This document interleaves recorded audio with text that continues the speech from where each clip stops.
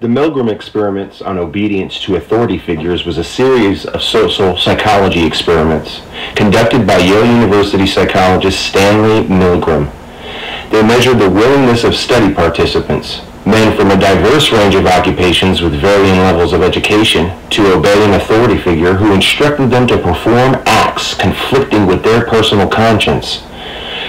Participants were led to believe that they were assisting an unrelated experiment in which they had to administer electric shocks to a learner.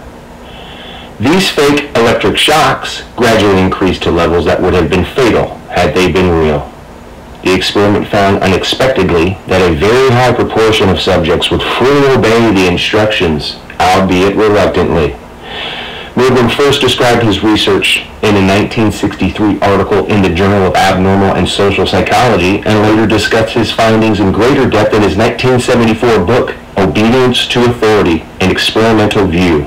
The experiments began in July 1961 in the basement of Lindsley Chittenden Hall at Yale University, 3 months after the start of the trial of German Nazi war criminal Adolf Eichmann in Jerusalem.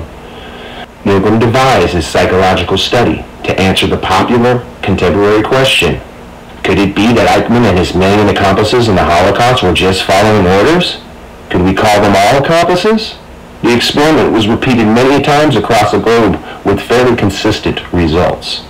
The victim was an accomplice of the experimenter.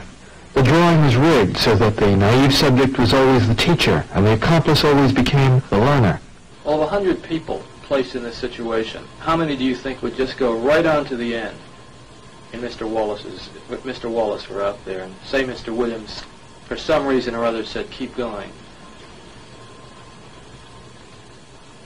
You're asking me how many? Out of 100, right.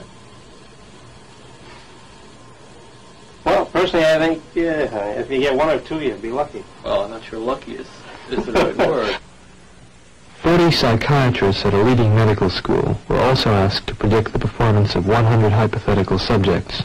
They predicted that only a little more than 1/10 of 1% of the subjects would administer the highest shock on the board.